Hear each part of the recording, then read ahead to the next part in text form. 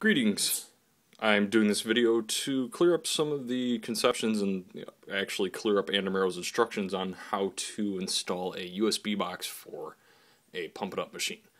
Now, this is an SX machine, slightly different than other machines that have been done previously. There's an SD machines, there are GX machines, there are second version SX machines, there's FX machines, there are DX machines, which is actually what the majority of older Dave & Buster's have.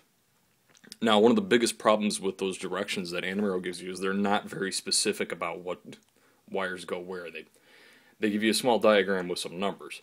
So, particularly, I want to show you exactly where you want to put your stuff.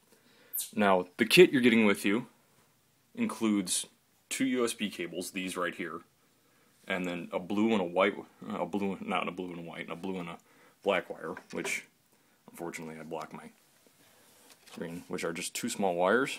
You can see a little silhouette of them right there. One's black, one's blue. Those need to be soldered onto these points right here. The black goes to 1 and 2, it's a ground, and the blue goes to 8. So 1, 2, 3, 4, 5, 6, 7, 8. So 1 and 2, 3 and 4, 5, 6, 7, 8. So 2, 4, 5, 6, 7, 8.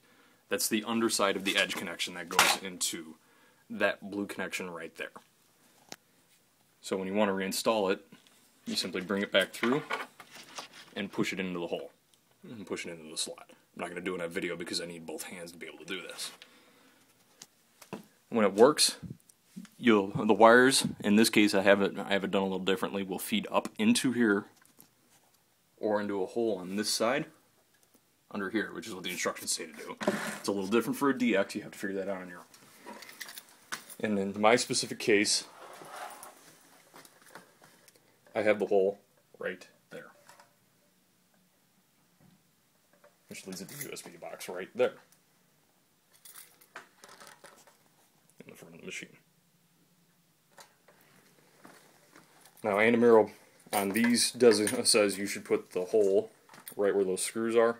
It's a really bad idea to do that. And I got completely knocked out of focus. Next video, I'll show you how to set up the USB ports.